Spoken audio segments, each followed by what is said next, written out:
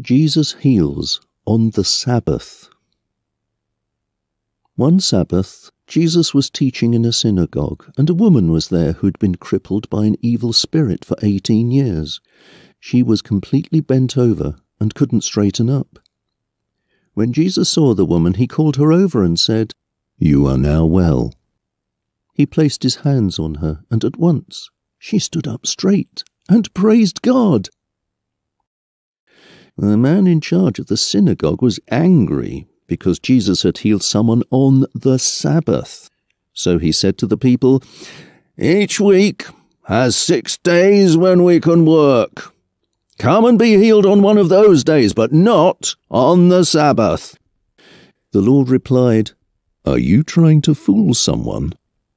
Won't any one of you untie your ox or donkey and lead it to drink on the Sabbath?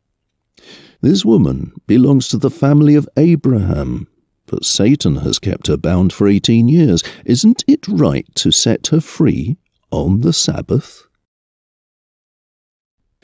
Jesus' words made his enemies ashamed, but everyone else in the crowd was happy about the wonderful things he was doing.